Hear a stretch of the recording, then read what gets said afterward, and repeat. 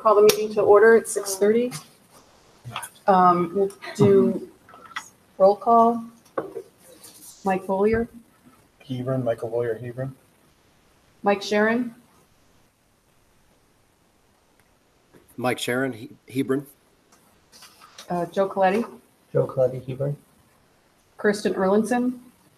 Kirsten Erlinson, Andover. Pam Farrington is not here today. Carrie Ferlino. Drew Golphin. Drew Golphin, Marlboro. Okay, Gabe Marks. Amy Romanchuk. Amy Romanchuk, Marlboro. Scott Soyette. Scott Soyette, Andover. And Heather Summer from Hebron. So if we can all rise for the Pledge of Allegiance. I pledge allegiance to the flag of the United States of America and to the republic for which it stands, one nation, under God, indivisible, with liberty and justice for all.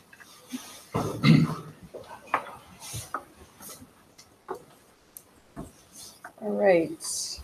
Item 3 on the agenda, public comments. Hebron, Andover, and Marlboro community engagement and attendance at BOE public meetings is welcome. The public comment segment of the meeting agenda is set aside so the BOE may receive public comments. Procedurally, public remarks will be limited to 3 minutes and citizens will be asked to identify themselves.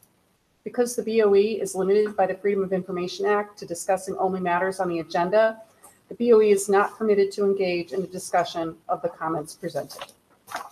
Is there anybody that would like to make public comments? Okay. So we will go on to item 4, which is adding and deleting any agenda items. Okay. That brings us to the student rep report. Ava? Of course. Hello, everyone. So to start off, the juniors have their junior SAT, I believe this Wednesday, actually. So that's pretty exciting. I'm sure nerve-wracking for many juniors. Also, with the juniors, there's junior prom coming up, which is in a while, but however, tickets are being sold for the junior prom, which everyone's getting pretty excited about. It's a pretty exciting time for everyone, seeing as it's their first prom. Also, last week there was a blood drive held in the high school cafeteria, and many students contributed and donated blood for a great cause. So that was a tremendous success. Also, there is a coffee and conversation with the superintendent coming up, and students are welcome to come and have some coffee and just chit chat and kind of get to know their superintendent. And that concludes my report. Have you guys done that before? I've done them. Anybody from the community is welcome. Do typically students? I've not had students come, but I would love that. You're giving me an idea, Eva. Yeah, maybe you should promote it. Oh yeah, actually, that's a great idea. I think that would honestly, like, I think it's such a great idea because I think people would really get, like, I think it's a great way to, like, actually engage with you, and, like, I think it's a great way to get to know you. So, and if the message came from you, I think that would have That'd be great. I can't serve coffee, I'm being told by my business manager, who is also my food and beverage person. But I probably can't even serve hot chocolate because it's probably against our food certification too. But I'll give you water. Wow. Water to the superintendent. How's that sound? Sounds super inviting. Hey, yeah. Is coffee not healthy? It is not healthy. Oh, Sure boy. works for me. It really Well, My daughter. You get to the point where all we can drink is water. Hey, I mean, hydrate and say hello. There you go. Excellent. Excellent. That was That's great. great. Well, thank you, Ava. All right, then it comes to chair report. So first, I want to thank everybody for taking the time to come out for the roles and responsibility session. I thought it was really great. gave me a lot of things to think about. I thought her presentation was great, and I really appreciate everybody taking the time to do that. This past week, I attended the RHAM High School Winter Athletics Award Night, which I always enjoy. My favorite thing is the slideshow.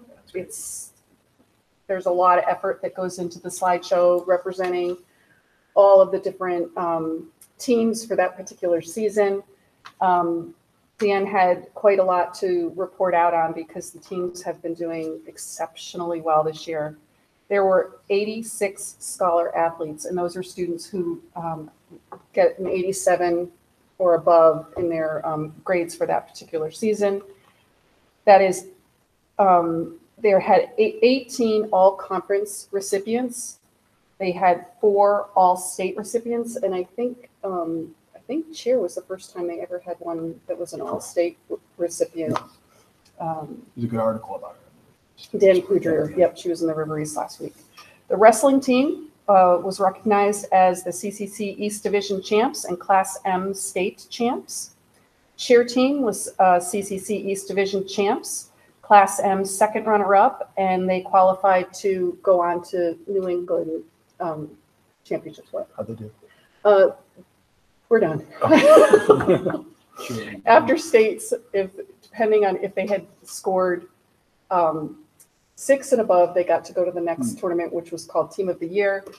If they got to 3rd and above, they got to go to New England. So after that one championship, their cheer got 2 more competitions after that. So I think most of the parents are a little relieved that it's over because it goes on since August. And the other thing I just wanted to touch on quickly is you may have noticed that we haven't been doing the student program highlights for the past couple of months. And that's a decision that was made just simply, I mean, I love them. I want them to come back, but our agendas have been really packed. So we're trying to, in the interest of time, make sure that the meetings don't go on too long. There is a policy that we have that if the meeting does go on until 9:30, we have to vote and have a 2/3 majority to extend the meeting past 9:30. If we decide we vote and we don't want to extend the meeting past 9:30, then we have the option of either scheduling a special meeting or taking those agenda items and moving them onto the agenda for the next month. So just as a measure of awareness, when I looked at the agenda today, I was like, wow. So I just wanted to bring that to everybody's attention for, it is one of the policies. And that goes over to you. Right. Well, so thank you. I want to just start by thanking our board members. It is March's Board of Ed Appreciation Month, and I want to thank you for the work that you do for the students, staff, and community. We are fortunate to have you working on behalf of all of us and advocating for us in the district. And there are some small tokens of appreciation at your spaces. Just a little something to say thank you. Little RHAM swag, which usually is always good to have RHAM swag. So, and something that would not go for the healthy food certification. I was going to say, that kind of violates that policy. Yeah, but we're not in the school day right now, so we're good. So just a couple of things that I wanted to mention. The RHAM chapter of the National Business Honor Society held an induction ceremony on February 27th at RHAM High School. In order to be eligible to be a member of the society, they must be a junior or a senior. They must have completed or be currently enrolled in their 3rd business class and have maintained, I think it's a 3.5 GPA in those business classes. And we ended up having 19 new members inducted.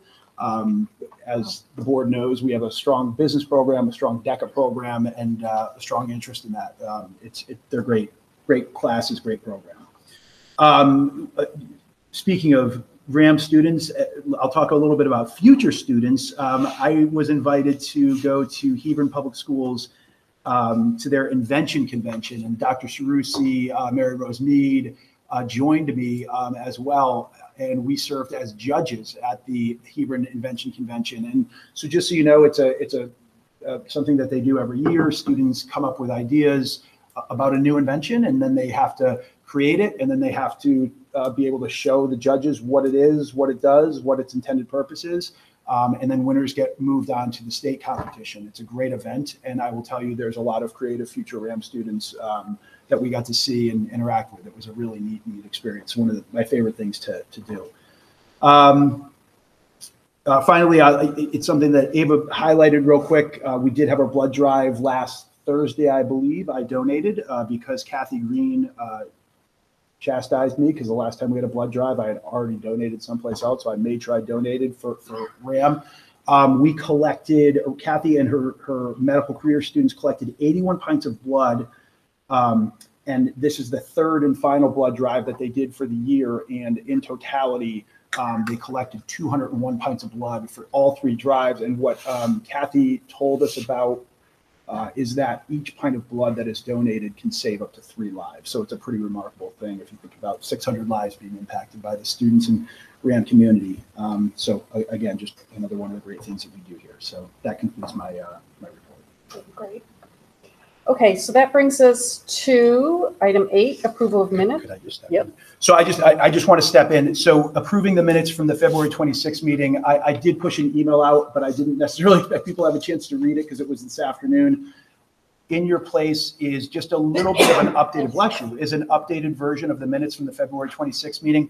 The changes were minor. We did roll call votes because now we're doing virtual meetings. If it's not unanimous, we're doing roll call. The initial meeting minutes didn't reflect the actual roll call vote, but that has been updated to reflect the roll call votes of board members. And then the only other thing that I did is I added a little bit, we added a little bit more specific information related to the discussion related to the strategic plan. So the meeting minutes that we would be approving are the ones that are in front of you, and those are the only changes to those minutes. Thank you. Sorry. Okay. So we have a motion to approve the minutes for the regular February 26, 2024 Board of Ed meeting. Sure, I'll make the motion. A second. I'll say it. Second, Mike Bollier, Hebron. Mike Bollier from Hebron seconded the motion. I have one correction. My name was misspelled on the old one. They fixed that, and now it's misspelled a different place on this one. So the very first one, my name's misspelled. I don't care if we change it. We'll change it. So we'll change. Yes, that's not a problem. Just in the call to order section right up. I haven't read through everything else to make sure it's right elsewhere, but I thought it got changed. Fix one place. Okay, any other discussion on that? All in favor? Aye. Aye. Any opposed? Sorry, Mike, I went too fast. All right. Do we have a motion to approve the minutes for the special workshop March 4th, 2024 Board of Education meeting? I'll make the motion. Joe Coletti made the motion. Do I have a second? I'll second. Amy Romanchuk. Any discussion? Okay. All in favor? Aye. Opposed? Okay, motion carries. That brings us to old business. 9.1 is the budget update. So just I'll say a couple of things, and then I'm going to turn it over to Eva to share a little bit greater detail. The good news is we're trending in a good direction with regards to our budget increase for next year. The board may recall that I had initially proposed an increase of a 2.64%. We are now at a 2.1% increase for next year. I did go and present at both Hebron and Andover to their boards of finance and/or boards of selectmen last week. I will tell you that the budget that I had proposed to them at that time was a 2.64. I told them that I wanted to talk to you all as board members first, share where we are with the 2.1, and that I would update those towns accordingly. I will just say anecdotally, the feedback that I got on our budget presentation to those 2 towns, as well as with Marlboro, was well received. In fact, one of the boards of selectmen from one of the towns said, you know, if we didn't have the bond reduction of 600 some odd $1,000, we'd be somewhere in the neighborhood of 4-point-something%. He said that would be reasonable in today's economic times. And I said, I appreciate you recognizing that. But again, we're in a good place at a 2.1. At your places as well is a document. It's a two-sided document, I believe. It says business services on the top, and it says it says administrative budget adjustments as well as adjustments to revenue. So if Steve is going to talk a little bit about and give a high-level overview of this, and we can certainly take any questions that people might have. So as Colin stated, we're sitting at a 2.1 currently. We did a review, and your first page, that at the top page, which is a little bit shorter, you have some revenue increases of $162,307. In addition, you have a capital improvement increase, which is unfortunate, of $1,358 for the Kubota mower that we were proposing to purchase. And the second page, which is a little bit longer, you have total reductions and total addition to the general operating budget. So the reductions were $48,888.25. The additions were $43,165 for overall reduction to the gross operating budget of $5,723.25. In totality, this nets us out to $166,672 of reductions overall. Are there any questions? Somewhere, I don't know, email or somewhere we saw that Marlboro was asking for a reduction. This more than covers what they were, the amount they were asking for. Did it cover what they were? So just if I could just give context, I'm glad you brought this up. So yes, we did receive a communication from the chair of the Marlboro Board of Finance.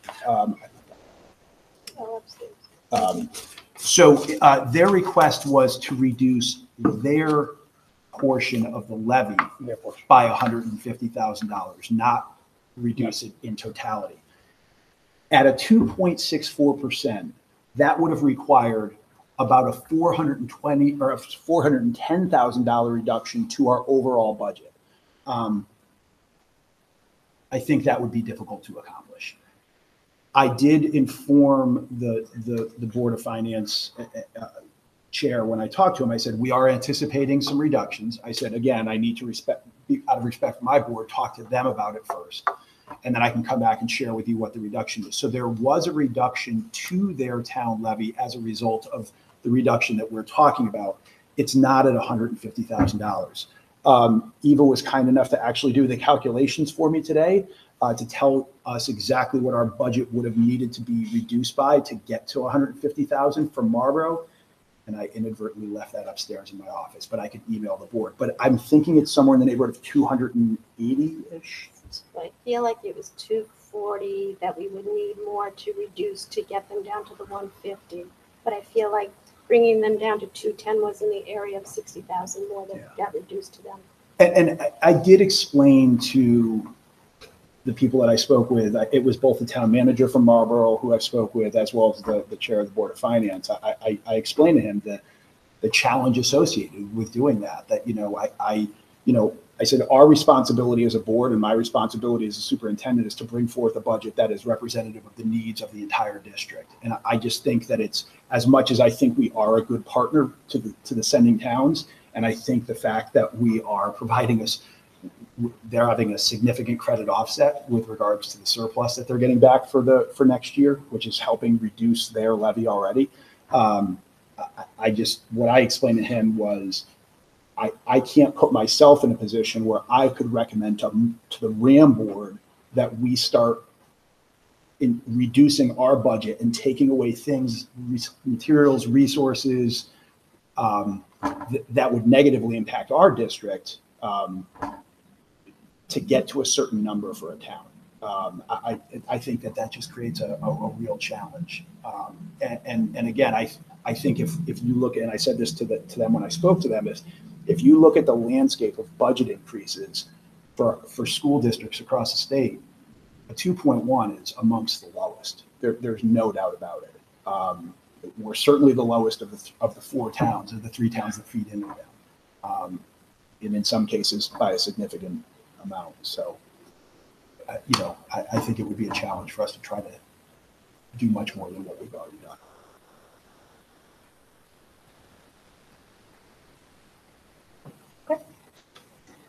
That brings us to 9.2, which is the second read of policies.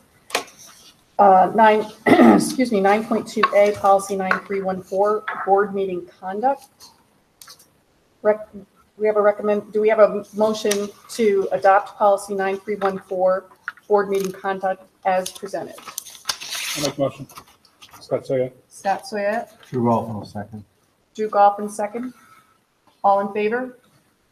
Aye. Aye. Opposed? Okay, motion carries. The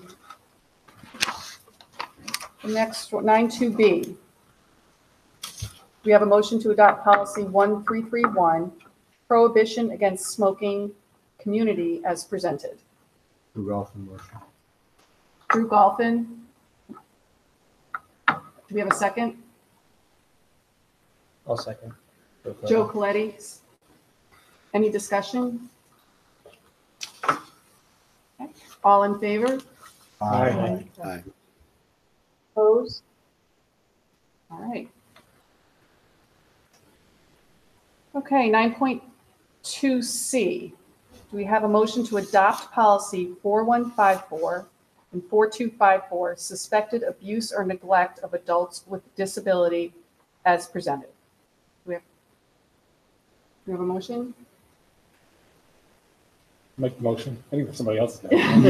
Joe and I are going to trade them off. Scott Soyette. Do we have a second? A second. Amy Romanchuk seconded. Any discussion?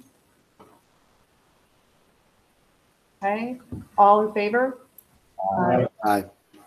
Anyone opposed? All right, that brings us to 9.2D.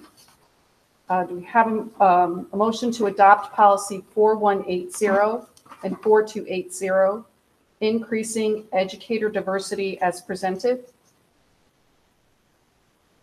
I'll make the motion. Joe Coletti. Do we have a second? I'll second. Mike Bollier. Any discussion?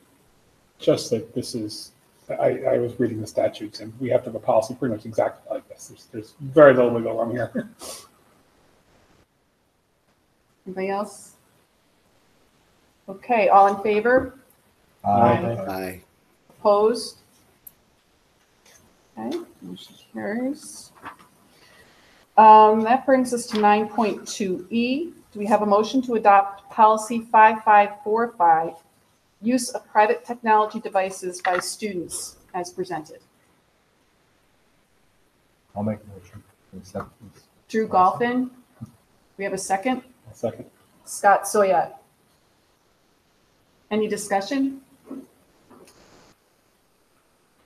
Okay, all in favor? Aye. Aye. Opposed? All right. All right. 9.2F. We have a motion to delete policy 9405, board member electronic participation. Make the motion. Mike Bollier, we have a second. I'll second. Scott Soyette, any discussion? Okay, all in favor? Aye. Opposed? Okay, that motion passes. 9.2G. Do we have a motion to delete 4195 and 4295, prohibition against smoking personnel? I'll make a motion to delete. Drew Golfin, a second. A second. Kristen Erlinson. Any discussion? Just that we said before, this is covered elsewhere now. It's Correct. The reason we're deleting We this are not is- advocating for smoking. Yes. Okay. It's covered under the community policy now. It encompasses personnel, students, and members of the. Thank you for bringing that up. Okay, all in favor? Aye. Aye. Opposed? Great. 9.2H. Do we have a motion to delete policy 5131, prohibition against smoking for students? I'll make the motion. Mike Bollier, I'll second. second from Scott Soyette. Any discussion? Ditto. Oh, all in favor? Aye. Aye. Opposed? All right. You That was guys, quick. great. That's good. Motor through. Brings us to new business. 10.1. We have a motion to transfer $205,323 as presented in enclosure 10.1 to fund the costs of identified one-time purchases. I'll make the motion. Joe Coletti, a second. I'll second. Amy Romanchuk. Any discussion? The instruments are expensive. The thing that I think it's important to get this on the record is, by making these purchases with our current funds that we have for our net favorable position, we're investing essentially in future budgets, right? There's a few items that had initially been in the the initial 24-25 budget that we took out. Just because they were things that we felt we might be able to purchase in the manner that we're doing right now.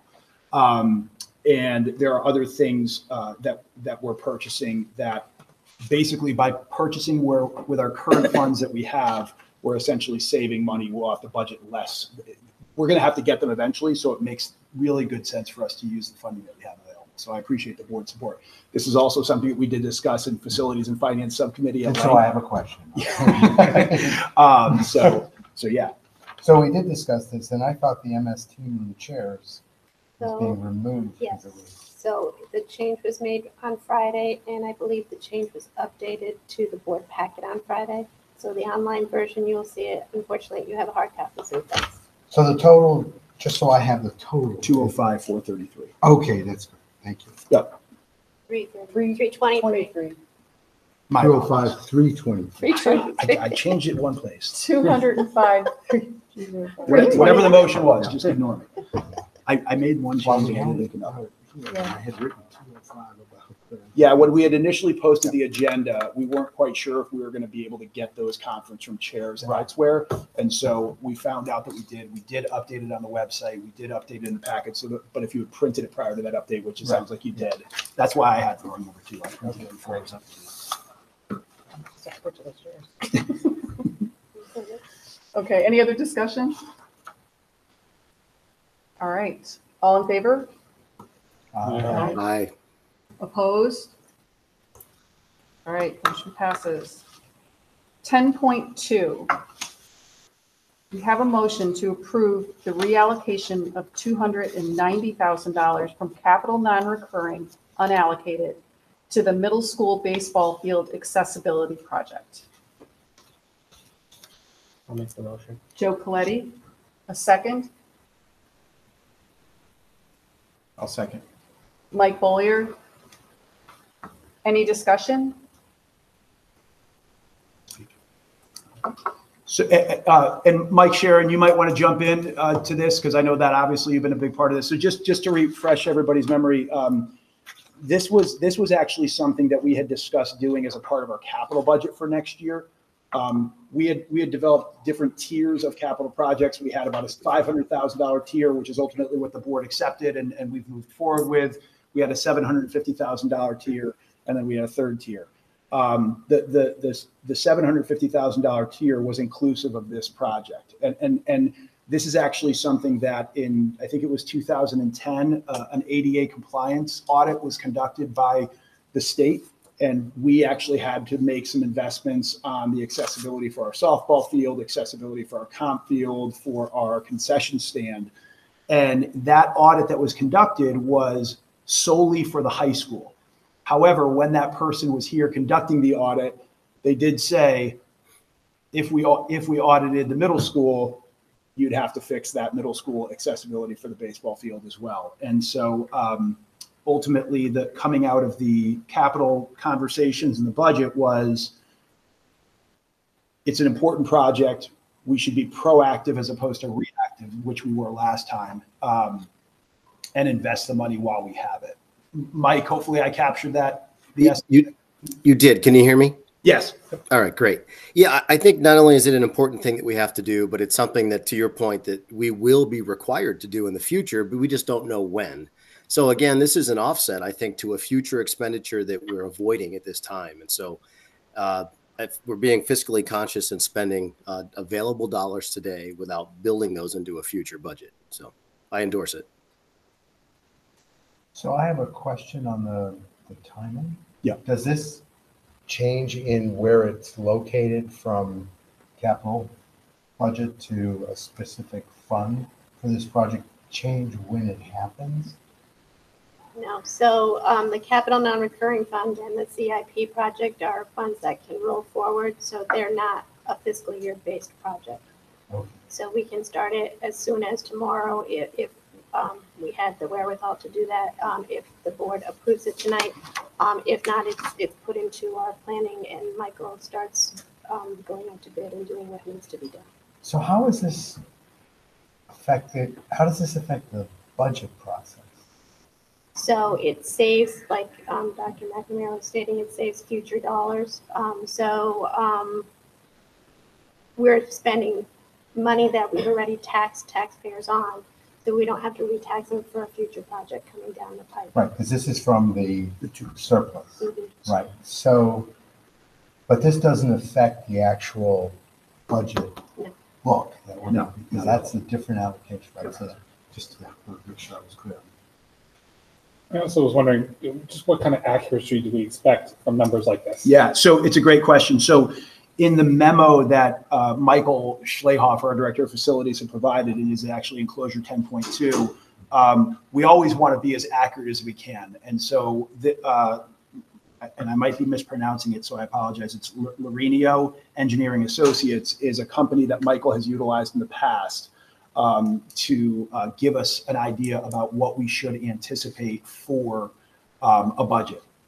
And so, soft costs, as it says in the memo, design, engineering, bid document, going out to bid, doing all the legwork to get ready to go to bid is going to be approximately $40,000 with construction costs at approximately $250,000.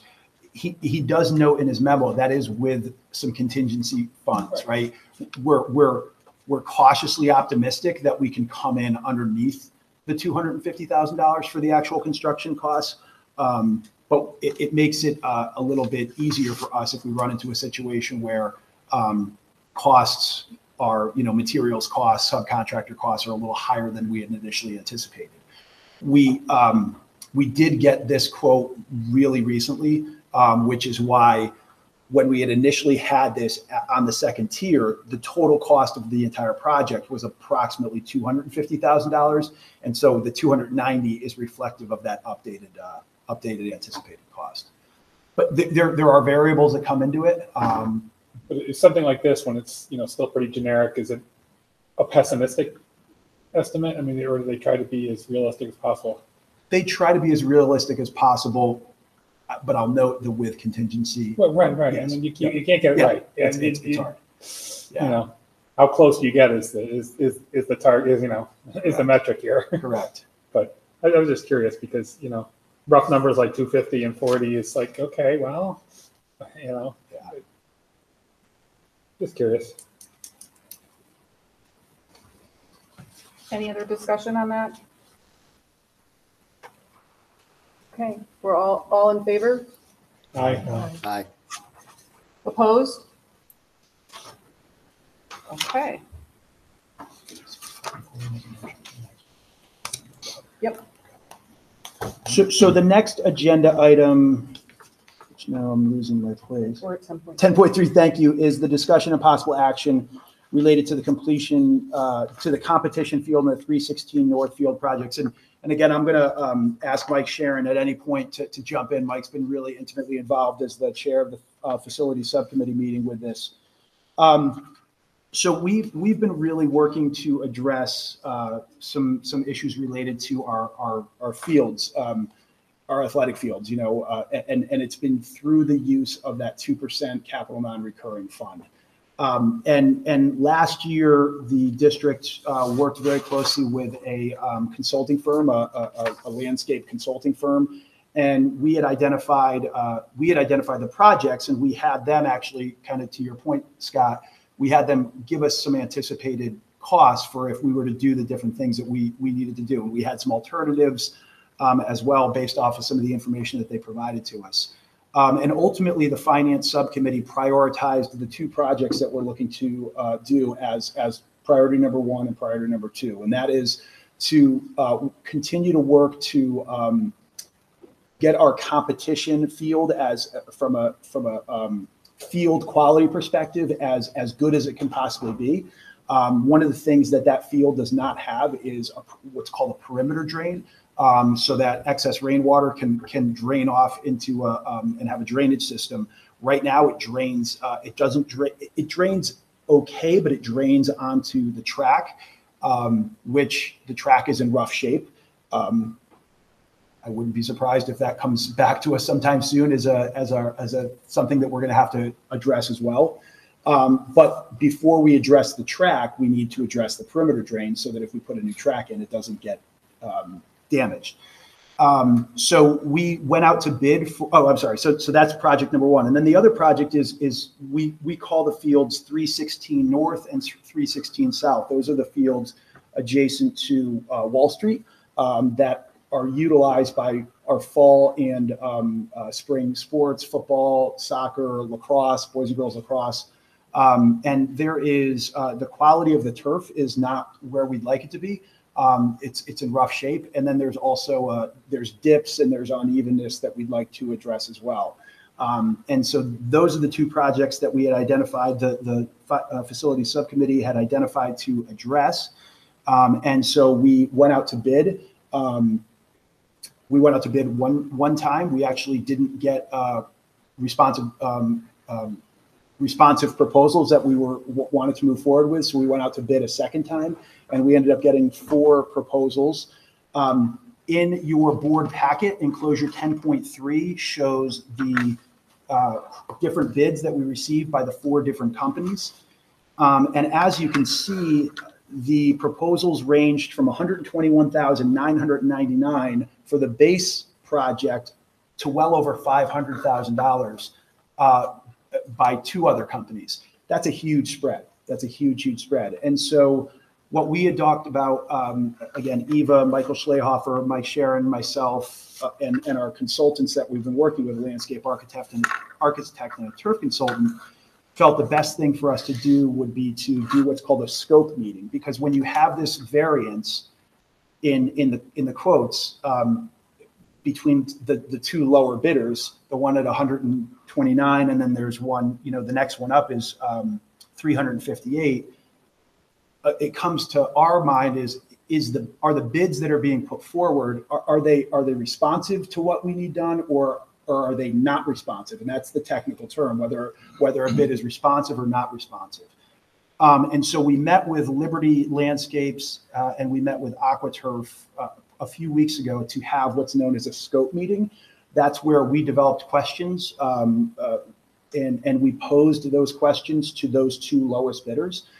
And essentially through that process, we determined as a collective group that the lowest bid of Liberty Landscaping was not responsive.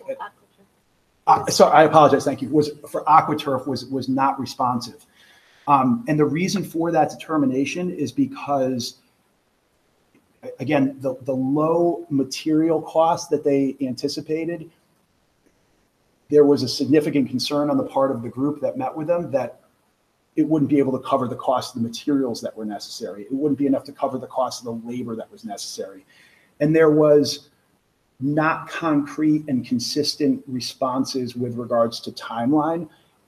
During the context of the meeting, we didn't necessarily feel like they understood the scope of it to give us a definitive timeline for how long it would take to go through the process of getting those projects completed. So as a result of this process, again, it was determined that AquaTurf is a non-responsive bid, which and the recommendation of the group, Michael, Eva, myself, and our 2 and Mike Schlehofer and the 2 consultants is is to go with Liberty Landscapes. And I will say, I don't have the dollar amount in front of me, but I will tell you that the 358 in total project cost is pretty close to what Tom Irwin Advisors, our consultants, had said the approximate cost of that project, of these projects would be. That's an awful lot of talking for me, and I will be quiet. And Mike, I don't know if you have anything you wanted to add to that. I knew you were going to hand it over to me. You're a tough act to follow. I think you covered just about every point that I wanted to make, but it's important to note that the advisement of our turf architects was critical in holding that scope meeting. I think it was very productive, and I think the outcome is the one that we probably anticipated, but I feel good.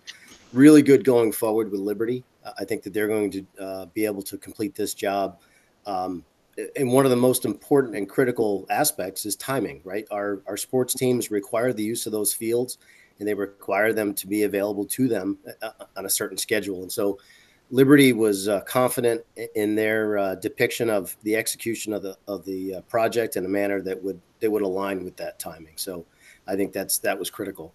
The other thing that I wanted to bring up, and perhaps this is a topic of conversation for the board at a future time, but Colin did mention that the track itself is I would call it in a state of disrepair at this point, and it is likely going to need to become a priority for us. We've got 2 additional fields that need to be addressed: outfield, baseball outfield, bless you, as well as the other 316 field, right? There's 2 fields, as Colin mentioned.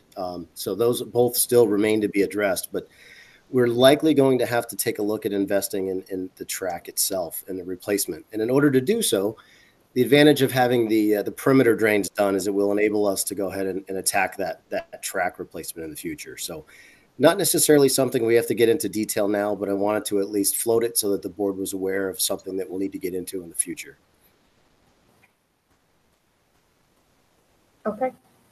So do we have a motion to authorize the superintendent, Colin McNamara, to finalize and execute a contract with Liberty Landscapes LLC for the competition field drainage and improvements to 316 Northfield projects? I'll make So the motion. Michael. Oh, Mike Sharon, do I have a second? Second. Scott Soyette. Any discussion? When will the decision on the drain be made? Where they're upgrading from 8 to 12? So there's a facilities subcommittee that is scheduled that's on the calendar already for next Tuesday, I believe, Mike, if I'm correct. Correct. And I actually was just talking with Mike today about that agenda, and we plan on having that conversation at that meeting. Is that something that will require board action? No, because I mean, Mike, jump in if you want to, but I think what the board is authorizing me to do here in this meeting is to enter into a contract with Liberty Landscaping. Whether or not we go with an 8-inch pipe or a 12-inch pipe is guidance and direction that I can get from the facilities subcommittee, and then I can enter into the proper contract for either an 8 or 12. Just Mike, do you want to talk a little bit about? Yeah. It's just, since it's out there, I think it's good that we all talk about it so everybody knows what we're discussing. Yep, happy to do so. One of the reasons that we would consider upgrading from an 8-inch drainage to a 12-inch drainage is in the event that we were ever going to decide to go with artificial turf.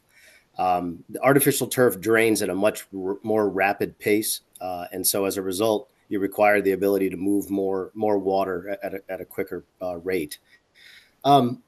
My position on this, and we're going to get into it as Colin mentioned next Tuesday, but my position is that we're making a commitment to cultivating and nurturing our natural athletic fields, and that's something that we've been talking about now for over a year.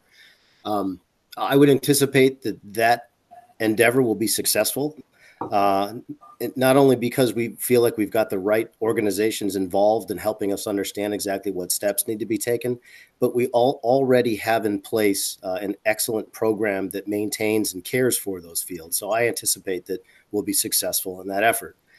As a result of that, I don't necessarily think that we're going to turn toward artificial turf in the near future. And my anticipation is that if we did decide to do so, it would likely be as much as a decade in the future. And at that time, we don't know if the requirements will change or other factors may come into play that would require us to take a different approach at the drainage in that area. So my recommendation at this time would be for us to stick with the 8-inch. I think that's probably all I have to offer. So I was going to ask what HDPE is, but it's some kind of pipe. Correct. It's a plastic pipe. Yep. Okay. Any other discussion? Okay, do we have, Well, actually, so right now we're not making a decision to do that pipe, or we're making a decision not to do the 12-inch pipe? Or we're still waiting? The facility subcommittee meeting, we'd like to make a recommendation on Tuesday, whether or not to pursue that. Okay. So that's not part of this decision. It's for the main there, the 358,000. Correct. So right now, it's the decision is that the motion would be to allow me to enter into a contract with Liberty Landscaping. It's a broad motion. I would get guidance from the facility subcommittee on Tuesday's meeting. It'll be an agenda item for them. They'll discuss it, and then they'll give me the direction to say, all right, we think it's best to do 8-inch pipe, or we think it's best to do 12-inch pipe. And then the contract that I enter into Liberty will be reflective of that guidance. Liberty's the only one who had such a huge fee for that pipe. Right. It's very interesting. Yeah. That was a significant amount of their contract. Yeah. If it was RAD or Greenway, or I'm forgetting Aquaturf, if it was one of the other two, the price might be worth doing regardless, but Yeah. $58,000 is not for change. Well, it's interesting. You learn so much. Like, I didn't know I'd become so knowledgeable about drainage and pipes. But one of the things that they talked about, and Mike, jump in if I'm mischaracterizing it, but we talked about, well, the potential to does it make sense, even if it's 5 years from now, 7 years from now, to put in a 12-inch or even 10 years from now. To Mike's point, you don't know what the requirements are going to be, if the standards are going to change. And the other thing is, and this is the learning for me, is if you put in a 12-inch pipe for a grass field, there's maintenance costs that you'll have to incur on a regular basis, because it's actually not good to have too big of a pipe, because it can get like sludge in it and it has to get blown out. And it again, just the things that you learn. So, but yeah, that's absolutely right. I mean, what happens is the flow rate in the pipe is very low, and it doesn't self clean. In addition to that, when you go from an 8-inch pipe to a 12-inch pipe, you're removing more material from the ground. You have to remove that material and also backfill to a greater degree with crushed rock and other materials to ensure that it's installed properly. So there was quite a bit that went into it. We queried Liberty a great deal on why it was so much, and they did a reasonable job of explaining why that would be $58,000 or $53,000. So just to be clear, the vote tonight would be for the whole package, and the facilities subcommittee will determine down the road whether they'll be included. correct. Correct. Yeah, just want that in there. We went over this in finance here. Yeah. Just want everybody to know. anything else? Okay. All in favor? Aye. Opposed? Mike, you were in favor, right? I'm in favor. I was a little delayed on that. It was a little delayed. I was like, what is happening here? I was on mute. All right, so that brings us to 10.4. This is a discussion about possible action related to healthy food certification. It's your enclosure 10.4 in your packet. Do you want me to speak to it before? Sure, do you want to? Somebody's Please better. take a second. I should have brought water Expecting a too. question or two, so it's good. All right, so basically currently, we are a healthy food certified district. So this is our annual renewal process that we go through. to ensure that we want to stay a healthy food certified district.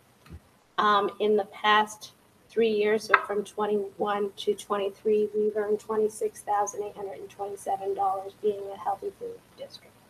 So basically, the state of Connecticut is much more stringent than the federal government when it comes to snacks and other items. So again, we can't sell coffee to kids. We can't sell candy to kids. Selling means they can't earn it. Fundraisers, because we're healthy food, need to be distributed after the close of business to allow for certain exemptions after the close of business. So close of business is considered 30 minutes after the end of the school day. We can, and those are a couple of items that will be, the board will be voting on, allow for, so when you're selling at the concession stands at the event, as long as you're selling it at the event, you can sell the soda or the chips or those things that everybody wants to eat and dine on. But during the school day, we have to try to be as healthy as possible. Okay. So the recommended motion is pursuant to Connecticut General Statute, Section 10215F, Regional School District 8 certifies that all food items offered for sale to students in the schools under its jurisdiction and not exempted from the Connecticut nutrition standards published by the Connecticut State Department of Education will comply with the Connecticut nutrition standards during the period of July 1, 2024 through June 30th, 2025.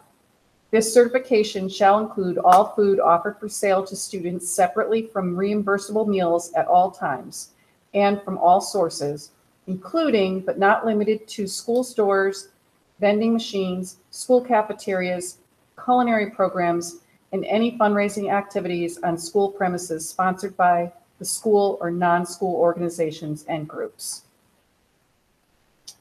Do we have a motion to? And this is not legislative. I'll wait till the discussion period. So I'll make a motion. Okay, that's Drew Golphin. Do we have a second? Sure, a second. Scott Soyette. So this is not one of the, this is sort of an optional Correct. program, and there's, so you say Financial incentives. we've gotten 26,000 over the last 3 years? Correct.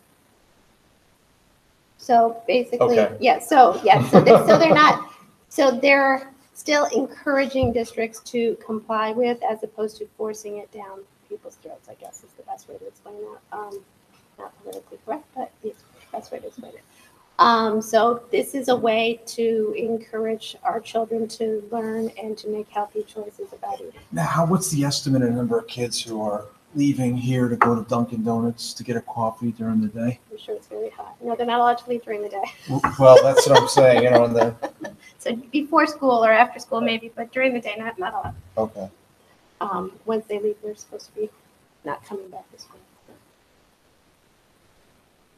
So off the record. Public meeting. I know. I don't think the money's worth it. I'll give you my, I just, yeah, that's my take on it. It'd be nice to get, you know, somebody's a little tired. These kids get out of bed early. I'm not saying that. So even if there wasn't healthy food, I still can't serve coffee to kids in the state of Connecticut. Oh, okay. What about, is What there? about chocolate? Yeah. No Just- chocolate. I'm just trying So chocolate as an incentive, if we didn't have this, yes. we What would about a coffee vending machine? That's outlawed too? outlawed to in Oh, in okay. schools in the state. So of this is again one of the Yeah. legislative rights and the point. But at lunch, can they buy like snacks? Yeah, they would be able to buy different snacks, Right. but they would still have to follow the Connecticut nutritional standards, which are still higher than the But the federal band can government. sell candy bars if we vote this down. So the child can have a candy bar, yes, if this gets voted in Can they? during the school. But they Fundraiser. can't distribute, so what you're talking about, the band selling. Remember back candy when bar. we were in high school, the Sure, band so, used to so, sell- so technically they could, they can do a fundraiser Yeah. that could be out of compliance with this, correct me if I'm Yeah. wrong. But they can't distribute it during the context of the school day. It has to be given to, so buy a chocolate bar, yes. Right, so Mr. Bull, you're saying, so back in the day, Oh, back in the day, yeah. Yeah. you can get it. Okay. yeah, Oh, yeah, 100%. Oh, yeah. The day was great. No, back in the day was great. yeah. Okay. To clarify what I think you were getting at, is that if the band were to have a chocolate bar fundraiser, they could distribute them during their evening rehearsals But or now, other social gatherings. Well, but it that's sounds not if rehearsal, we right? It adopt has to this be an healthy event. school district business nonsense, whatever we want to call it, the band wouldn't even be able to engage in a fundraiser selling chocolate bars Correct, during the school day. at all. No, No, just during school So day. even if we're a healthy So, district? right, so if you're a Okay. healthy district, so if you say yes to number one, you have options for 2 and 3. Okay. And that refers to your food items exemption and your exemption for beverages. And so that after the close of business, Okay. 30 minutes after, they can do that. Okay. So, doesn't So it- we're not precluding them from doing that. So at So like a they can sporting still- event, you can go and buy whatever. Yeah. and you can still sell Munson's candy bars, Yeah. but you just have to distribute them after school. But is it, Either I way. got the sense that it was limited even after school, in the sense that No, not no, a regular practice, but No, an you can event do- was okay. But you So- couldn't do it at a regular practice. At the event, as long as it's at the event. So if I'm having the soccer game on the soccer field and I want to do concessions, I have to do the concessions at the soccer field. But you can't do a concession at a regular practice. No, that's not an event. And we've already been a part of this healthy for 3 years. Longer than 3 years. I just gave you 3 years worth of data. because Oh, okay, so we've already been doing it. Yeah. Oh, yeah, but I'm new to the board and I Yeah. hear these things and Yeah. you know, it seems like a little heavy-handed to me, and I don't think the students are fans of it. And I'm not saying that, who cares what, I don't really care what the students think when it comes to a lot of things, but if we're offering healthy snacks and they walk by it, or it's, I don't know. In the Philosophically, cafeteria, I they can think buy you should eat things like- healthy, but Rice Krispie treats. Right. Well, there's still their Ice health. cream. They have Because to that's be, what I see on my yeah, my yeah. bill. So as a mom, I Yes, we can. They Lots of have- ice cream and lots of Rice Krispies. Yeah, so they have to be formularies under the Connecticut Okay. National Yeah. Standards. nuts and nuts. Well, we Okay. can't have peanuts anyways. I know, we were just talking about this. I was We saying have that some a- of we the have a healthier few, we have a few students who are highly allergic, so we can't have peanuts. We're not a peanut free, but we're peanut avoid. I don't. There's terminology, but yes, we encourage you not to eat peanuts. So, There was also an attempt, I think it was last legislative session, to turn this into just this is the rules for schools. It didn't go very far, but my guess is within a few years, something like that's going to pass anyway. And we're going to Right. mandate it to- We're not getting any money back for it after that, but Yeah. There's like stuff. There's ice cream, Yeah. there's chips. Is that what you want, like, and taxes? It's, well, it seems They just can't say. to smuggle in the Red Bulls. Well, they can have that out in the, I just can't sell it. No, I get it, right. Okay. So- they can carry it with them. Yeah.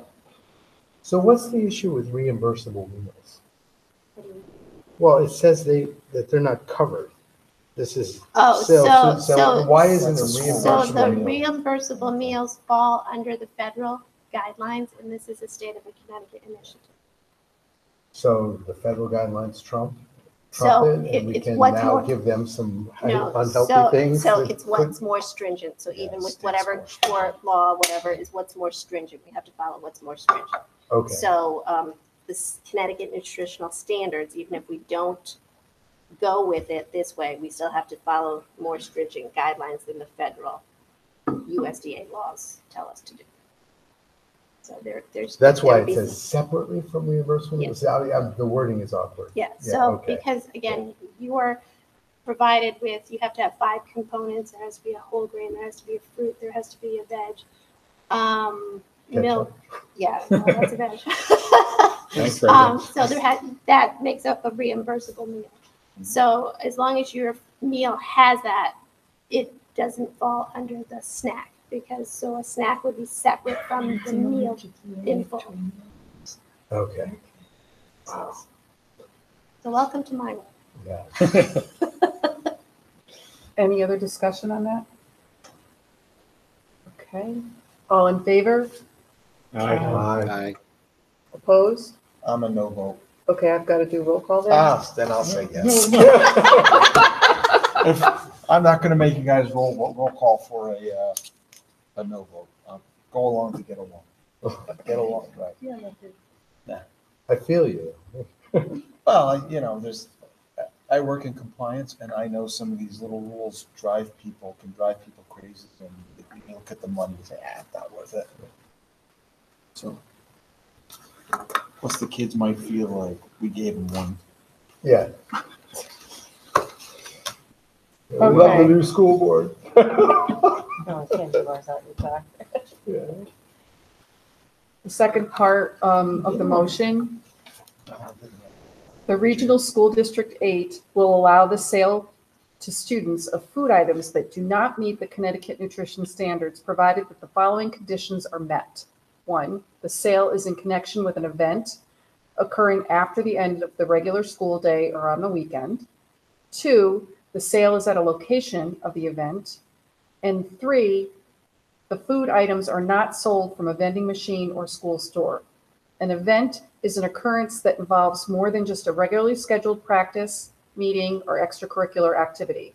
For example, soccer games, school plays, and interscholastic debates are events, but soccer practices, play rehearsals, and debate team meetings are not. The regular school day is the period from midnight before to 30 minutes after the end of the official school day. Location means where the event is being held and must be the same place as the food sales. Okay. Do I I'll make have? the motion. Okay, Scott Soyette made the motion. Do I have a second? Drew Golphin made the second. Do we have any discussion? I think we covered it all. Yeah, that Okay. one's easier to. All in favor? Aye. Aye. Opposed? Okay, sorry, Mike, I did it to you again. I'll go slower. Aye. The third section of the motion, the Regional School District 8 will allow the sale to students of beverages not listed in Section 10-221Q of the Connecticut General Statutes, provided the following conditions are met.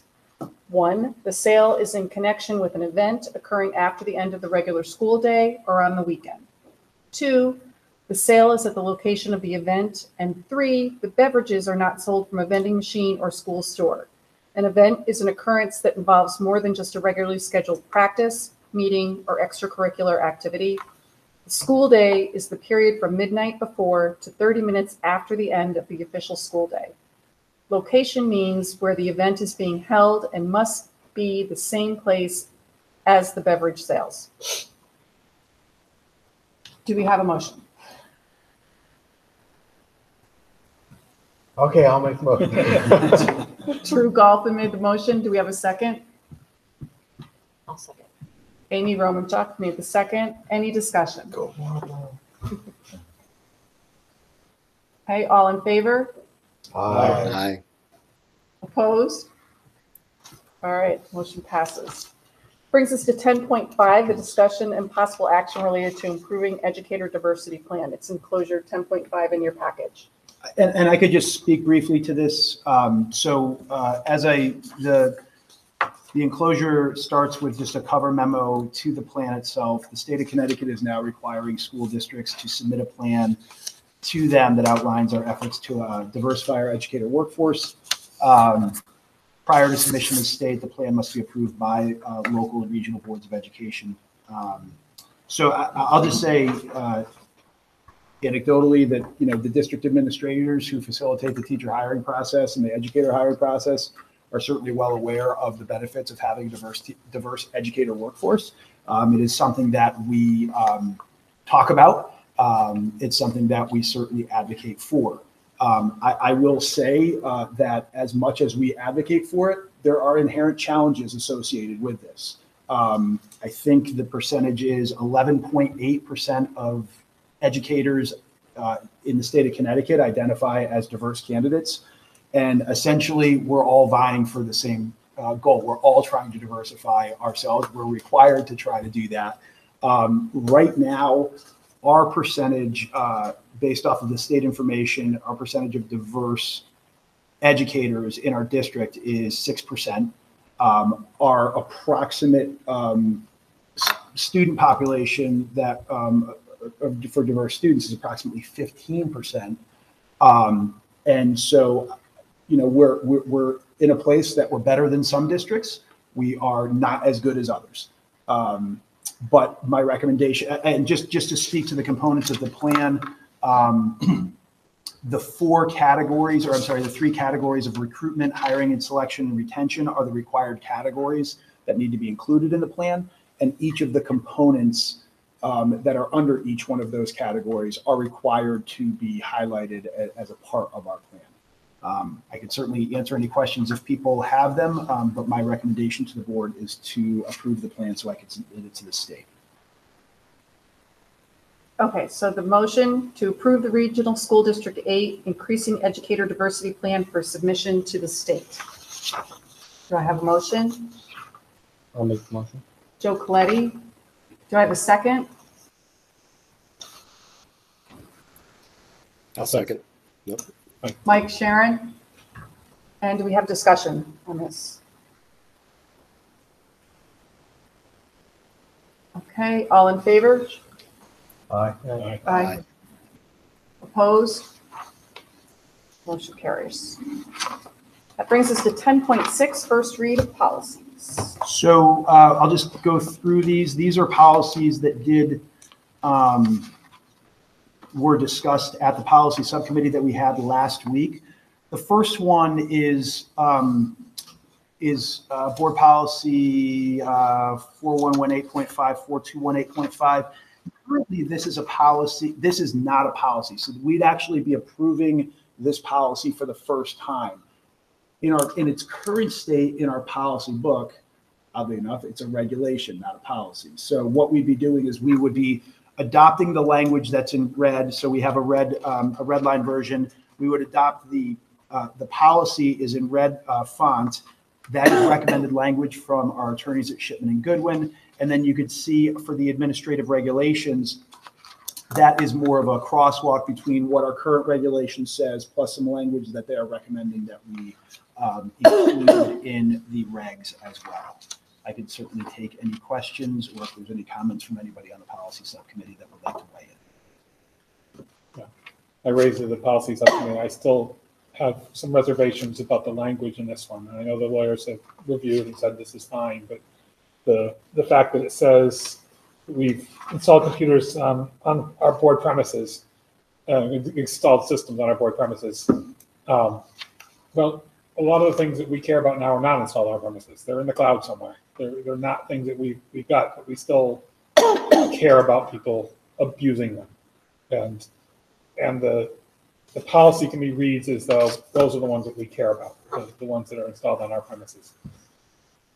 Just, it feels wrong. And the other thing was,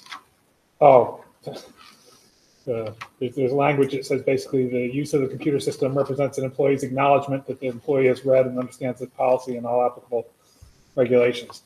Well, the use of the system says that you acknowledge this. If I said, by reading this sentence, you agree to give me $1 million, it's probably not enforceable unless they agree to it somewhere. And I just don't know if we do. I'm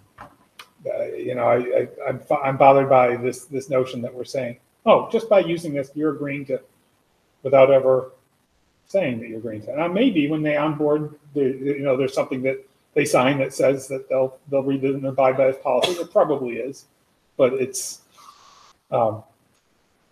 weird phrasing. So those are my two comments on this one. And the first one applies to the next policy as well.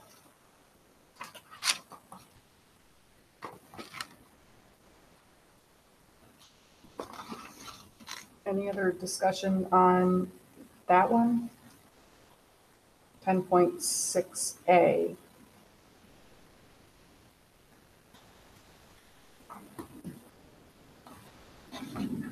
I can keep going. Yeah. All right. So the next one is policy 6118, student use of a district computer system. Again, similarly, this is a policy that currently does exist. And the changes that are being made in the policy are in both the policy and the recommended regulations are responsive to the model policies that are provided by Shipman and Goodwin. And again, so our attorneys are recommending that we adopt the policy as is. I can certainly do my best to answer any questions. Same as the first one, but that's it. Okay. Is there an acknowledgement that happens? So it's a great question, and I can speak. So right now, there's not a specific acknowledgement that's given. I will tell you that the conversation that came out of the policy subcommittee is we do think that it would be a good practice to include an acknowledgement of some sort. We're trying to figure out the best way to do that, whether it's when they get onboarded. I will tell you that all new employees, when they are hired into the district, this is gone over in great length, what's appropriate use of technology and what's not appropriate use of technology. That's something that is discussed when we do a new teacher orientation, which would include all of the educators that we hire in district. But we are figuring out the best way to do it, because I do agree with what Scott's saying as far as having some type of an acknowledgement that we do understand. There also, I will say, is in the teacher handbook or the employee handbook, it speaks to different policies that teachers need to be aware of or employees need to be aware of and adhere to as well. So it is covered in a variety of ways, but to your point, Scott, it's not specifically reviewed with them to say you're checking the box, you're signing something, and we feel like that. Work for a lot of big companies in this area, and all the big ones, not all small ones. When you log into the system, the first time when you start it up and log in, there's a thing there that says, by using this system, you acknowledge whatever, and everyone just skips by it. I mean, maybe you read it once, maybe you never did, but it's a common thing, just that kind of acknowledgement. It's the same as the stupid licenses online. That I agree to terms and conditions. Yeah, sure, I'm going to read those. Well, and the other, I mean, annually we do an annual certification of several things. Mm-hmm. So it could be across a couple different ones. And there's a lot of policies that probably would be a good practice to have just an annual acknowledgement of several different things. And I think that's something that we need to move forward with. So all good thoughts. Anything else on that? Okay, brings us to 10.6C. So this one is assessments for students with disabilities. Let me just get to it. Alternative assessments for students with disabilities for statewide district assessments. And again, much in line with a lot of the policy work that we're doing, it simply is aligning the language of our policy, which was last updated 8 years ago, with current legislation. The policy was reviewed by our special education administrators, and they concur that the changes are appropriate. Any other discussion on that one? 10.6D. So 10.6D is the social networking policy, which we are updating. It's a personnel policy, so it's specific to the use of social networking, social media by employees. Again, being updated to align with legislative changes that have been made since the last time it was updated 11 years ago. Yeah, so I will note in here that one of the, because I know that this question was asked by somebody and I want to make sure that I'm accurate when I say it, but this, one of the policies that we're looking to also make a change to is relates to eliminating language around the use of crowdfunding activities. So later on in the agenda, we're going to discuss our fundraising policy, where we're striking information about crowdsourcing and using crowdfunding activities, which is like a GoFundMe type of a thing. That language, the reason that we're striking it from the fundraising policy is because of the fact that it's covered under the social networking policy, because it talks about the fact that if you look on page 3, it says, sorry. Basically, we're adding language that addresses the fact that we wouldn't use crowdsourcing. So I could certainly try to answer any questions people may have. Any comments on that one? Just see the Google Plus is gone from there. 10.6E. 10.6E is Policy 4212. Thank you. 4212, appointments of non-certified staff. This is an easy one. I like easy. This is a policy that pertains specifically to the appointments of non-certified staff, which would be paraprofessionals, clerical staff, custodial staff.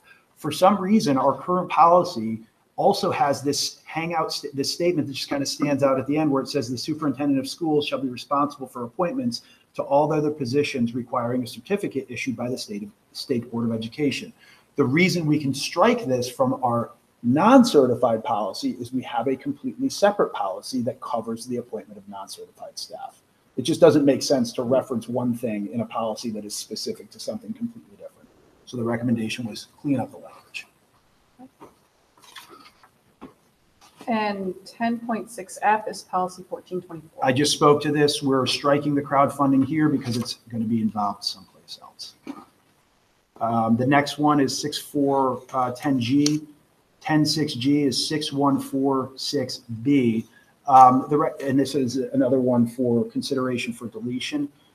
Basically, there is law that says graduation requirements that are, so we have graduation requirements as board policy. If a student has an IEP, there's an ability for those those graduation standards to be modified in some way, shape, or form. And that's all part of law. And so essentially one of the things that we're trying to go through is that if there are simple 1 or 2 or 3 sentence policies that are covered in legislation, the recommendation is you can eliminate those policies. And so this is a situation where the board can choose to eliminate the policy, or the board could choose to say, we want to maintain this policy because we feel it's important to maintain the policy. If we did maintain the policy, the recommendation was eliminate it. However, if we decide to keep it, then I'd want to come back to the board because I'd want to make sure that the language is current with current legislation as well. So again, but the recommendation from our legal firm was to delete that policy. Okay, and then the last one is 10.68, it's policy 6154.1. And this is the exact same situation as the last one, which is this is one of those very quick and short and brief 1 or 2 sentence policies that is currently covered under Connecticut general statutes. It's unnecessary to have it in our policy book because even if we said, even if the language of the policy didn't exist, we have to be compliant with this anyway. So. Any other discussion on the first read of policies? Why do you always look at me first? All right, I will. No. Nope, not doing it again. I'm gonna look at Mike. Nope. Okay. All right. That brings us to financials. I'm done. I can hand them over. Yeah. Okay, so in your packets, enclosure 10.7A is the expenditure and revenue report as of February 29th, 2024. So I am projecting a net favorable position of $862,985. However, having received our first excess cost payment and discovering that we are projected to receive less than what was anticipated when we were budgeting, plus some student movement, I am projecting a shortfall in revenue of $206,007. So that leaves a net favorable position of $978. That right, $656,978. There I go. So on February 28th, we received our first payment of excess cost in the amount of $257,559. That amount includes any adjustments for the prior period of March 1st, 2023 through June 30th, 2023. And the final payment will be coming to the district around May 30th, 31st in that arena. Capital improvement is focusing on the remaining projects of the central office rooftop unit. There is no update as of the date that this memo was written. The facilities condition assessment, there's no updates likewise. Capital non-recurring is currently focusing on the phase 1 of the field improvement and drainage project. Will get underway once the contract has been finalized. So once the facility subcommittee meets on Tuesday, the superintendent will be able to negotiate the contract with the selected vendor. And then in addition, pupil services is tracking changes through their IEP process and adjusting purchase orders accordingly. Are there any questions with what I have presented? Yeah, I assume you've seen the Yeah. questions I've got. Yeah. So one of them was, If I remember your questions correctly, so I'll start with the second one first. So in this packet that gets handed out, there is you have different reports. One of the reports is the budget expenditure subject by object. So that is the Excel spreadsheet. That doesn't look like an Excel spreadsheet, but that's where I do my projections. The next sheet is a revenue report that comes out of the system. And then we have a quite lengthy report that's titled BOE Personnel and Program Expenditures. I feel like that's like 35 pages or so. So out of that comes the pupil services. So back in the day, before I got here, there was lots of overages in the special ed department area. So the board at that time wanted to see that broken out, to be able to zone in and be able to ask questions as to why. So that's why there's two separate reports. So but that is just a portion of the first one. Correct. Okay. And then you have the capital improvement and then the capital non-recurring fund reports. Those are separate accounts altogether, Correct. separate from the 31 million or whatever Correct. our budget is. Correct. So let's see. Your second question was, I can't remember. Is it expected that we have so much and so little in various places at end of February? So budgeting is not a science. If we budget for what we know at the time that we know. Unfortunately, as COVID has shown us like many surprises for us. So in terms of salaries, you have substitutes, you have tutors, you have chaperones, you have overtime, additional hours that I can't encumber those because those are things that are going to come up on a daily basis. So I might need somebody to cover for the day. I might not need somebody to cover for the day. I might need a sub, but I don't have the sub, so I have to pay other people to do coverage of classes. So I can't encumber those things. So you're going to see, as the year goes on, you're going to see more and more get used up without the encumbrance being there. Then, unfortunately, when we close the year, sometimes people have encumbered funds that we're going to release because they've never spent those funds, so they've held on to them, but they don't do a good job of monitoring to make sure that the invoices and like make an educated guess of what they might need for the end of the year. So it's a give and take. So we do our best. Right. I just, the numbers struck me as strange is that, end of February is 47% of the budget unspent. I'm right there with you. Okay. That felt odd. We get. What did you say? No, I didn't hear you. I said I'm right there with them because okay. Unfortunately, so as you saw in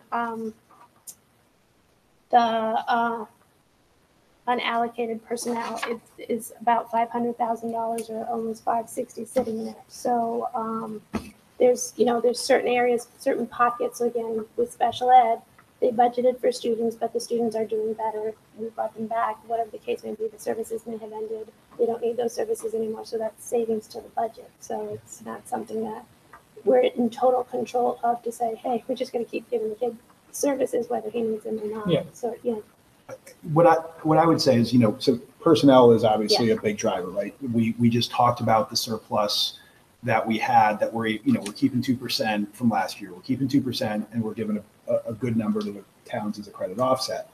And the personnel was the lion's share of that dollar amount, I think $840,000. And I said this, I don't think I said this to the board, but I don't know what happened during the pandemic, but there was a lot of people that just decided they don't need to work anymore. I wasn't fortunate enough to be amongst that group. But we have vacancies. Vacancies exist across the district. Vacancies exist across all the districts, right? I'm sure Colchester's dealing with it. I'm sure that Marlboro's and so, I would be remiss if we said, well, hey, we're short 2 custodians. We've been short 2 custodians for 6 months. Let's just take those out of the budget because we need those 2 custodians, right? And so the same thing could be said for paraprofessional positions, and the same thing could even be said for our substitutes, because we budget based off of the number of subs we anticipate needing based off of historical use of subs. The problem is that our sub pool is dwindling, and so we don't have substitutes that are available. In a perfect utopian world, we'd be fully staffed. We'd be getting substitutes for each absence where we needed a substitute. But it's far from the perfect world at this point, right? But if we affected, and I'm not saying you're suggesting this, but if we eliminate our budget or reduce our budget, and then all of a sudden circumstances change and we can hire a custodian, we can hire those pairs, and we can fill those sub vacancies, then we don't have enough budgeted to do that, right? And that's the challenge that we have. It's a fine line. It's a fine line, and that's the situation. I mean, even, again, I'll just go back to, my conversation. I talked earlier about the Marlboro request, and during one of those conversations, somebody said, well, you have some vacancies. Why don't you just take those out of your budget? I said, because I would be doing a disservice to our students if I did that. And I'm not going to do that. And I think that we do the best that we can with the information that we have. But going back to what you initially started with, it's not a science. I mean, it ebbs and flows. And we could hire a custodian for 2 months and they move on to something else because there's tons of job opportunities for them. We're losing paras. The board has heard me talk about that. I think that we need to be more competitive with regards to our salaries for our non-certified and certified staff. Where people are finding at a time where employees have the choice now to move to different places, and it's I'll get off my soapbox, but it's a challenging situation that we find ourselves in, primarily due to staffing issues. So when I look at the net position, the question I would have is I see a budget balance of 2.4 million essentially, and I would have expected more of that to be encumbered, and you seem to be taking care of that in anticipating additional. How is that? So from an accounting perspective, how you? So what I go through, and I make educated guesses. If I need to talk to the department head, I talk to the department head to see what still is going on. So again, we have about 135,000 as of today left in teacher subs. Did I encumber all of it? No, because I figure we're not going to spend all of it. So I do a calculation to get me to the end of the year based on what was spent in the prior month, and then I encumber that. So your encumbrance is based on sort of your run rate. Correct. And then you decided to add a little more to that because the run rate might not continue. Right. You might actually. Yeah, so more or less, yeah. Yeah. Okay. So that's why it's projected. I just estimated. So you added to, I hate to use the word, right? I don't want to use the wrong word here, but you put in a margin. Right. Okay. So we could end up with much more. Unfortunately. Well, then it goes back to the time. Yeah, right. But you can't do that all the time because that's not right. Gonna fly. Right. Right. Okay, good. Okay, any other questions on that one? No. Okay, so 10.7B, the food service. So food service, again, runs us through the end of February, and the program is currently reflecting a loss of $76,377.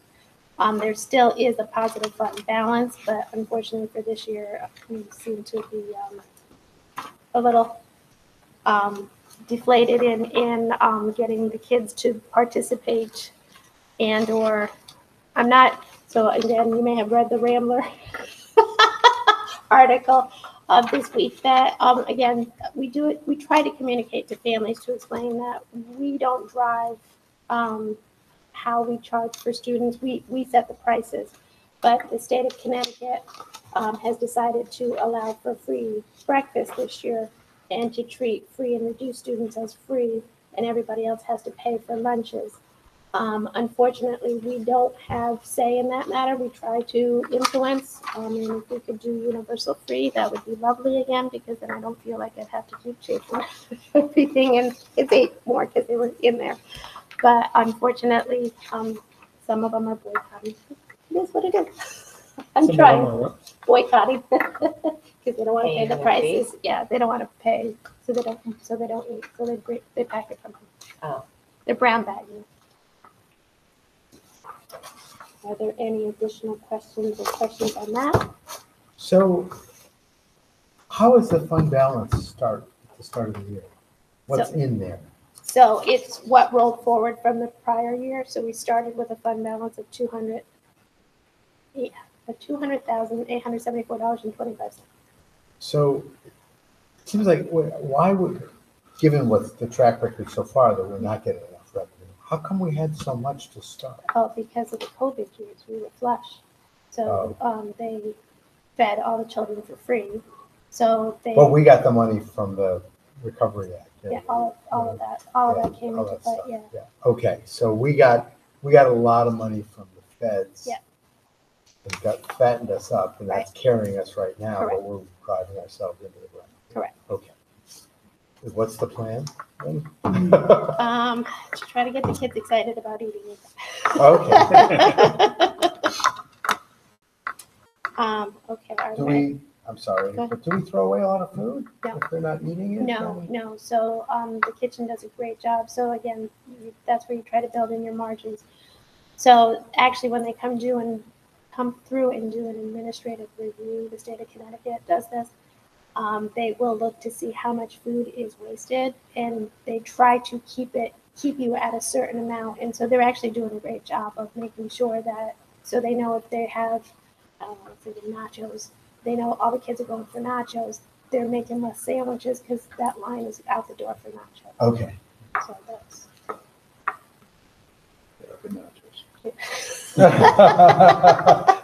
You're first in line, Right, right? taco salads are very yummy.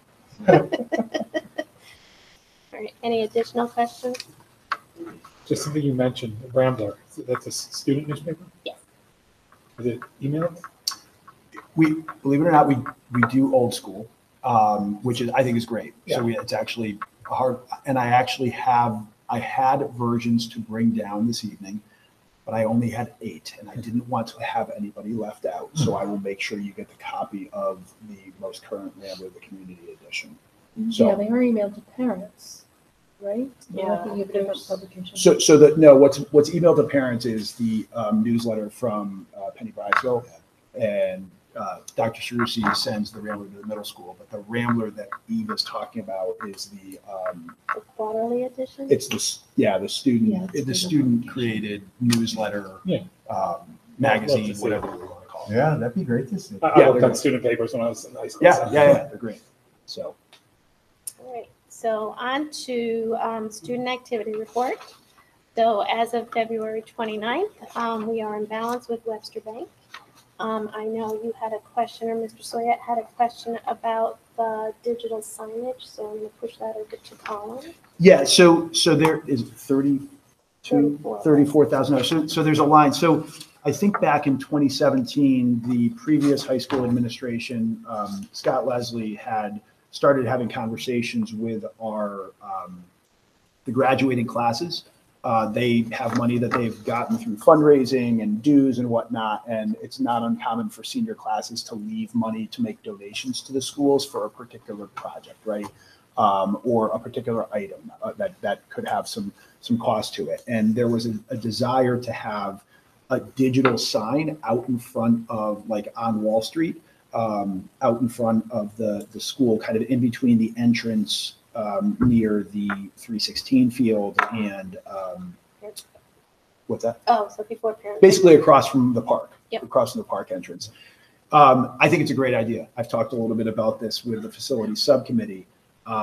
We have, again, approximately $34,000 in a student activity fund. So what it's been is, over the years, different senior classes have made donations to kind of build this fund up, with the idea of, once there's enough money in this particular fund, that we can move forward with the digital sign. There's prohibitions in Hebron from the Planning and Zoning Committee about digital signs are not allowed. So in order for us to actually be able to move forward with doing this project, two things would need to happen. We would need more money. We would need, because the $34,000 is not adequate, would not adequately fund this project.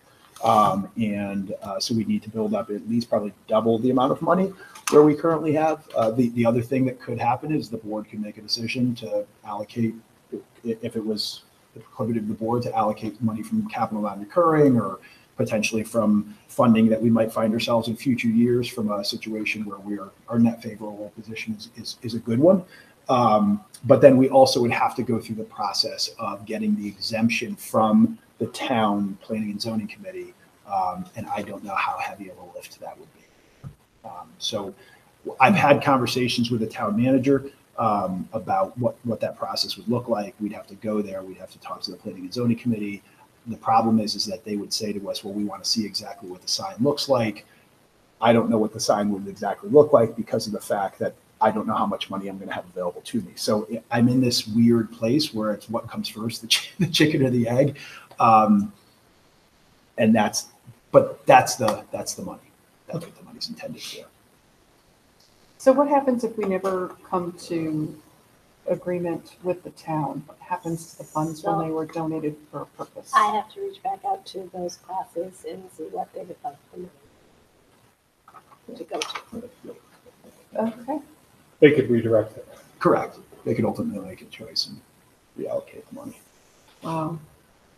I think it's, my perspective on it, and again, we've talked about it at the facilities subcommittee once last year, is I think it's an advantage not only to the district to have digital signage that could provide a lot of information to members of the community about what events that are taking place at the school, but I think it would be appropriate to have community notifications, right? Whether there's an emergency situation, whether we're promoting the what was the Maple, the Maple Fest, I think that there is an inherent benefit to it because it would work for a variety. Once we get our generator, we're going to be a shelter. We're going to be a regional shelter. That would be an angle. We can talk. Like that's something that we'd want to put up. Regional shelter here. Here's phone numbers to contact if you're in a situation. So I think there's a real benefit not only to the school district but also to the entire community. And that is, I like the term, that is the angle that I would absolutely use with trying to get the planning and zoning committee to allow something like that. Yeah. Can we add this to an agenda soon? Because I think this is a good idea. And I think maybe the board could come up with funds or, talk to the senior class and say, can you give this much? And we'll pay the rest for a reasonable size. Sure. Absolutely. Well, who would get estimates on what the sign would cost? So I have had, so I've had conversations with a company that Scott Leslie had initially engaged with.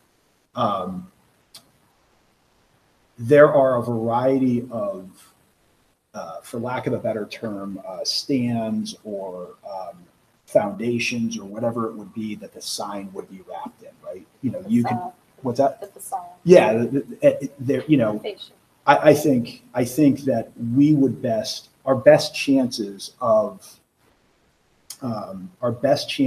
getting the planning and zoning committee to be agreeable based off of information that I've just picked up through anecdotal conversations is a very traditional look, right? Something that would match the building. So a brick and mortar type of a thing instead of something that looks more modern that is, some type of aluminum or something like that. You don't want a Vegas sign. Yeah, I don't think we have no Vegas.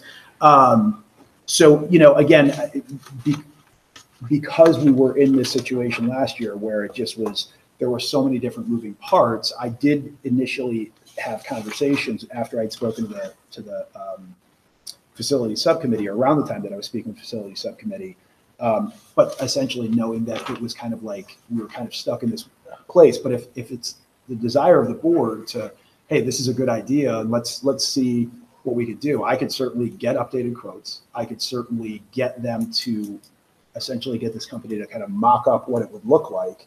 And then we would just have to get some estimates for what we think the construction costs and the material costs would be. And that's something I could certainly do. I'd love to do it if this board is interested in helping, fund something like that. It's something I definitely could work on. It simply makes sense to me to have, a digital sign, just something we can change quickly. And like you said, an emergency situation in town, boom, they call you up and here's the new message. And Yeah. Yeah. Yeah. Okay, I'm good. all right. Okay, so hearing no more on that, 10.7D is the STIF account. So at the end of February, we reinvested $1,532.94 back into the account. I also provided the daily rates for the month, and for the most part, they held steady for the whole month of February. Are there any questions that the board may have on that? Okay, hearing none. 10.7E is the budget appropriation transfer. So these are transfers that, as per board policy, I have to bring. So these transfers, the 36 transfers, are from January through the end of February, and they total $616,204.42. $218,000 of that is journal entry 136. That's where I moved available, or what we felt was going to be available, insurance or health insurance costs up to unallocated due to changes in enrollment, staff movement, and or vacancies. So if there are any questions, I'd be happy to answer them. If not, then a motion needs to be. I'll move to approve the transfers as presented.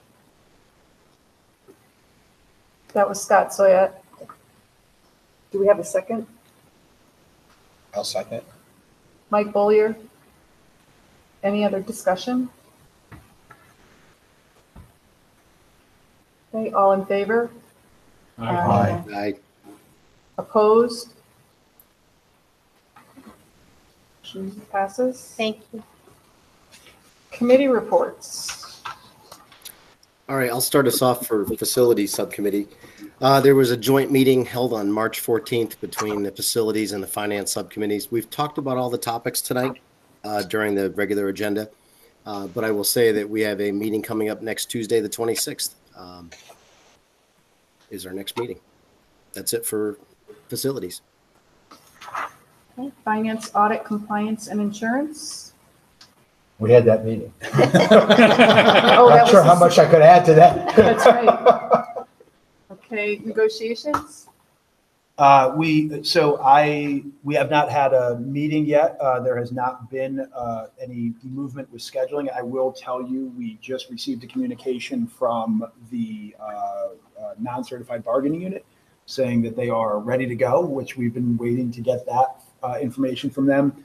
And so members of the negotiation subcommittee should anticipate hearing from me, hopefully sometime, if not this week, hopefully by the end of next week, to try to get at least our initial meeting with our non-certified group. And just to remind, we now have two different non-certified groups. We have our custodians and clerical staff as kind of group one or group two, so and then we have our parents as another one. So it's just going to mean a couple more meetings, and I need to figure out the logistics if we're going to try to do like one group for a couple hours and then the same night another group for a couple. We just have to figure out the logistics of it, but you'll hear from me hopefully soon.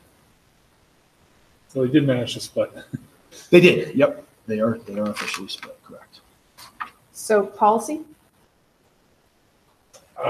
We've met. We presented. Going through. You saw the second reads and the first reads today. It's moving along. We had some lively discussion. There were no issues that we were going to bring to the board, except what Scott mentioned on the first read of some of the technology-related items. But there was some definite probing of the legalese and so forth and all of these. But we were satisfied with it. Okay. Program and communication. Haven't met. There's really, this is a group that meets pretty infrequently just because of the fact that as things come up, we meet. There what had initially been a meeting, at least on the calendar for this Thursday. There's really not a need to have a meeting, so we're good to go.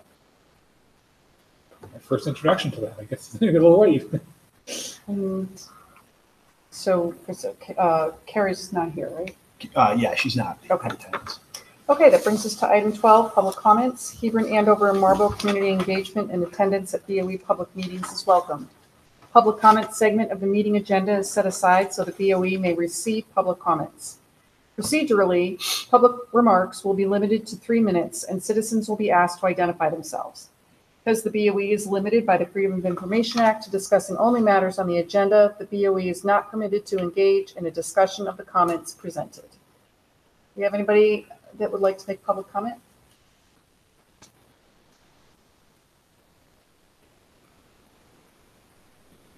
Okay.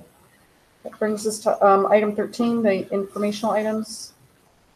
So the first thing is just calendar events. So I'll just highlight, again, there's events for both the middle school and the high school found within your board packet, enclosure 13.1A and 13.1B. We have our spring concert coming up for our high school this Thursday, which I'm very much looking forward to. They always put on a phenomenal show. We also have on April 4th, we have what's called Project Empty Bowls, or the Empty Bowls Project. I don't think it's a fundraiser that's done every year. I believe it's usually every couple years, or maybe it was affected by COVID. I know they didn't have it last year, but essentially what it is, just for people to understand, is students, staff, local people who can throw bowls. I am not amongst that group. On a pottery wheel, we'll make bowls, and then what happens is they get glazed. And we have a stockpile of these bowls. And what happens is for Project Empty Bowls, or Empty Bowls Project, members of the community can come to the school. They can pick out a bowl for $15. They can pick out a bowl. They then can fill that bowl with soup and have that's been donated by local organizations. And the proceeds for this event go to the Hebron Interfaith Food Bank, Marlborough Food Bank, and Andover Congregational Church. So it's a fundraiser for our food banks. I heard about it last year. As I said, they didn't do it last year, so I'm super excited to do it. That's April 4th. If board members are interested in attending that, there's information that's sent out to families of students. But if you don't have a student in RHAM anymore, shoot me an email and I will provide you the information on how you can sign up to do that. It sounds like it's just a great event. So at the middle school, we will have, I think it's next Thursday, is the middle school coffee house. It's either next Wednesday or Thursday, I can't quite recall. Really, really nice event. It's from 6 to 8 o'clock. It's just highlighting the amazing talents of our middle school students, and certainly looking forward to that. Down the line, there's a drama production for Percy Jackson and the Lightning Thief. That's actually in April. And certainly one big upcoming event that I think many of us students and staff alike are thinking about is we have spring break in a few weeks. So there's some anticipation for that coming up. We're looking forward to it. We're loving the warm weather, loving the longer days, and we're getting closer to summertime. So both of them mentioned, both high school and middle school, the All-Town Jazz. You'd asked about that. So if I'm remembering correctly, the All-Town Jazz is basically the elementary districts have their students from have their bands. They'll come and they'll perform. So it's Eric, am I getting this right? It's more than just all town. It's all of the towns. It's Andover Elementary School, Hebron Elementary School, and Marlborough Elementary School all have their bands. They come to RHAM and they perform. Then our middle school band and our high school band perform. And then one of the things that I think this was last year they did this, and I'm assuming they'll do it again, is the teachers from those bands will then perform as kind of like an ensemble as well. And it's a really, really, really good event. It's a really good event. Yeah. Really is all towns. I just wonder if it was definitely with both schools or something. No, yeah, no, it's all the 3 towns that feed into us as well as ours. And then just obviously there's information related to middle school and high school in and out of school suspensions that people can do. And that concludes mine. Okay. Do we have a motion to adjourn? So moved. Second. That was Mike Folger, and the second was Scott Soya. Done. All in favor? Opposed? Don't you dare. Thank you, everybody. Thank you. Good discussion. Good night, everyone. Anyone ever been in a meeting where somebody voted against